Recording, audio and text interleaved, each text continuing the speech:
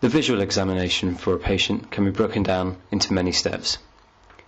The first will be the response to the pupils to light, both in a direct and indirect and consensual manner.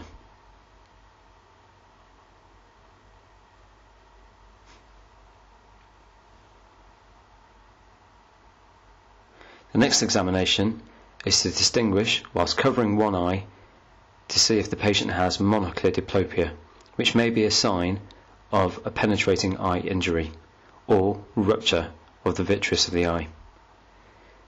Binocular diplopia may be a sign of an orbital floor fracture or entrapment of the rectus muscles. Convergence of the eye is next tested for,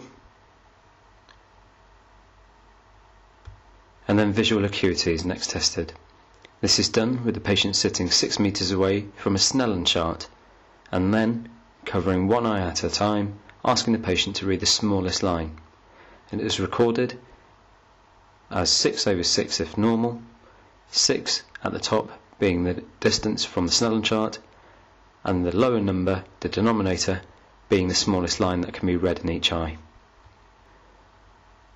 Visual fields and confrontation can then be performed. This is done by asking the patient to sit directly opposite you, and then asking them to cover one eye. The patient is asked to look at the nose, and then to tell you when they first see the waving finger coming into their vision, both in the upper and lower quadrants, and in the nasal and temporal regions. The patient should see your finger at the same time as you do.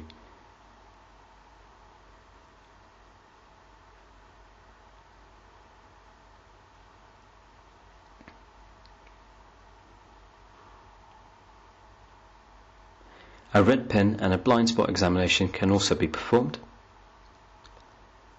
and then fundoscopy can also be performed.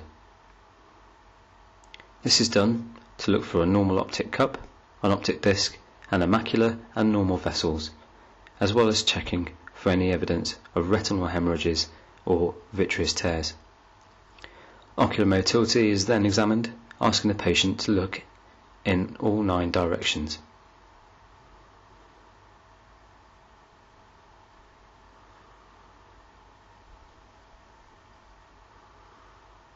This examination will test cranial nerves 3, 4 and 6.